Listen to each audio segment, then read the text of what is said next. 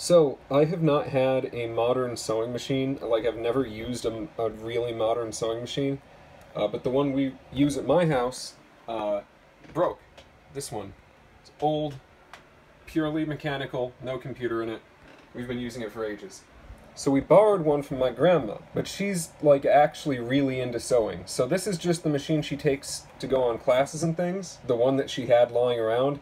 And this is still the best sewing machine I've ever used. 50 bajillion different stitches. You can dial in the exact width of the zigzag and the length of the stitch. It's nuts. And if that wasn't enough, it apparently can do some embroidery functions. There's built-in designs, and it's got a memory card slot, so apparently you can feed it G-code, and as long as it fits in the stage, it'll do it. The thing that got me was it'll automatically do the reinforcing stitch at the beginning, and it'll automatically do another reinforcing stitch and cut it at the end. Make sure it's set correctly.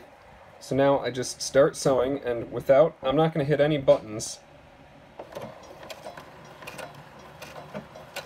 It starts going backwards, and then it's going forwards again. So that's the starting stitch, starting reinforcement stitch.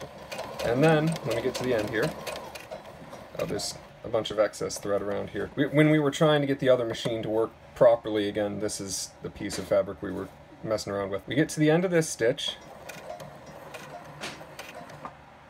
Right? Now I hit this button. My foot isn't even on the pedal. I'm not touching the machine. And it just cut the line. So now if I lift up the foot and pull this out, the line's already cut. This is nuts. I feel like I'm from an uncontacted tribe and I've just been showed pizza for the first time or something. Like, I've never seen electricity before. This is insane.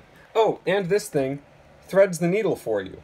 You just put the line off to the side and you press this lever and it threads the needle. Unbelievable.